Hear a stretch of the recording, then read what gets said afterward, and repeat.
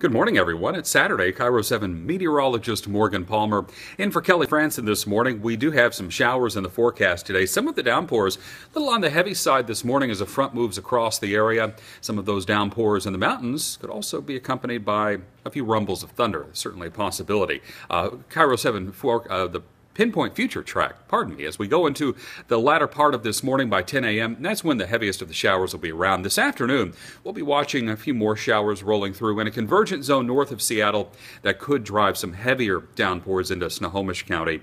We'll be watching that through the day, but just get ready for some rain, especially this morning. Join us on KIRO 7 Eyewitness News. I'm here from 7 to 8:30, and then we'll be on after basketball tonight.